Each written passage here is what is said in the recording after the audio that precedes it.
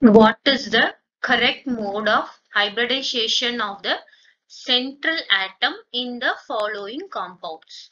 So they are asking hybridization of central atom. You are given three compounds, NO2 minus, SF4 and PF6 minus. So first, what is the central atom?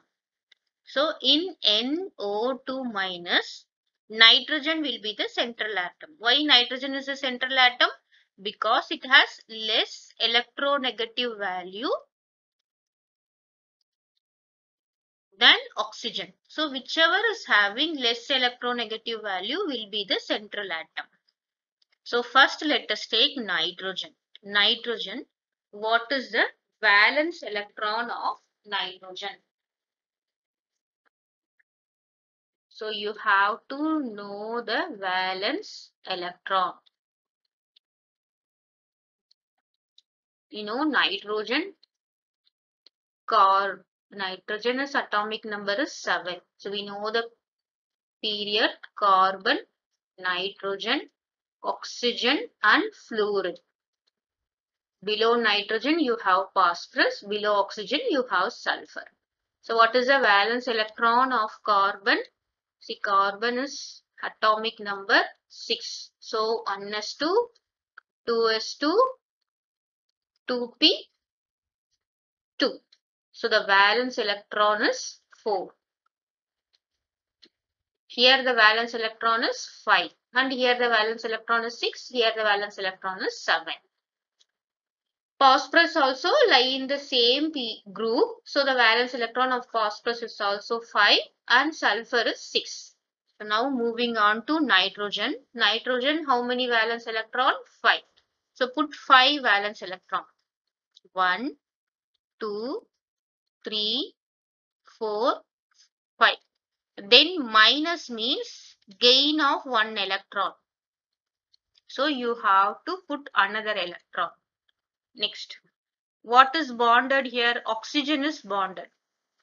Right? Oxygen is bonded. Now you have to know the valency of oxygen. Oxygen, you know, it is always double bonded. That is, mostly it exists as -2. That means what you have to do, 2 electrons is shared by 1 oxygen. So another 2 electron is shared by 1 oxygen. See here, because double bond. Oxygen is having double bond. Now this is a easy way to calculate the hybridization. What happens now? See how many bond pair electrons. See here, bond pair is 1 and 2 bond pairs. And how many lone pair? Lone pair is 2. Now how to calculate the hybridization? See, for this one pair you have to take S. For this another pair you have to take P. And you have another pair. You have to take P1. This is P1 and this is P2. That means what? P has 3 orbitals. So this is Px, Py, P2. This is P1, P2, P3. So the hybridization is S, P2 hybridization. Okay. Then going on to SF4. SF4 sulfur. Sulfur, what is the valence electron? 6. So it is 1, 2, 3, 4, 5, 6. Then fluorine. Fluorine, what is the valency? It is -1. So that is singly bonded. That means one fluorine electron is bonded, another fluorine electron is bonded, another fluorine electron is bonded, and another fluorine. Now calculate the hybridization. This is S. So this is P1, P2, and this is P3. Now this is P4.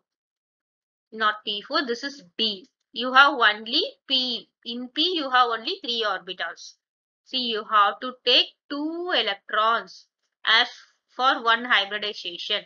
In this case, here this is sulfur is giving 1 electron and here fluorine is having 1 electron. So this is one bond pair and this is another bond pair. What is the hybridization now? Yes, P3 and it is D. The hybridization of SF4. Next going to PF6. Phosphorus is coming under nitrogen. So what is the valence electron? 5. So for PF6 minus 5 is the valence electron. 1, 2, 3, 4, 5 and minus means it is gain of 1 electron.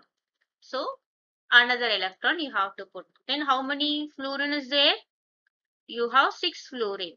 That is 1, 2, 3, 4, 5, 6. Then what is the hybridization? See, this is S and you have 3 for P3 and you have D, 2. The hybridization is sp3d2. So which coincides? It is sp2, it is sp3d and it is sp3d2. So our option is B.